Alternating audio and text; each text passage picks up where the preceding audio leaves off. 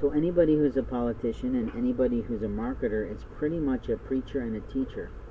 And the reality is that we have to preach about our position, and we have to teach about its origin and about its, well, establishment across many situations. You see, when we teach something to someone, they're either grateful for it or they hate it. When we preach to someone, it's the same thing. They're either passionate with us or they're opponent of us, an antagonist, like Satan. But in America, we have to consider that every human being is preaching and teaching something. The only question is, what is the impact of what you're preaching and teaching? If you're preaching to their children that they have rights, but you're not teaching them why they have the history and heritage to them, then you failed in that situation.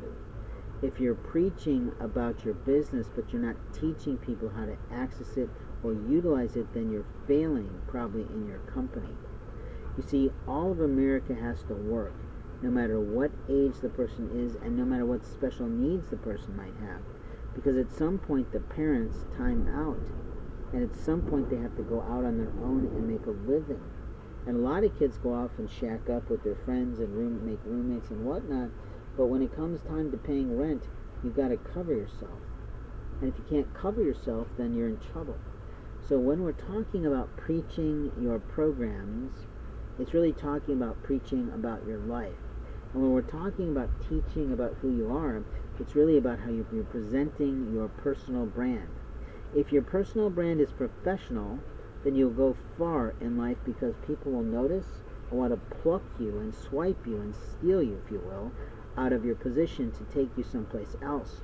But if you're unprofessional all the time, if you're mouthing off all the time, even in your free time, you are not likely to do very well. Technology today can be a leveling of the playing field, but it can also be a way that people who are living in poverty can be abused. So what we have to figure out is, what are we preaching and teaching about in our individual lives, in our individual families, and in the way that we go about making a living today.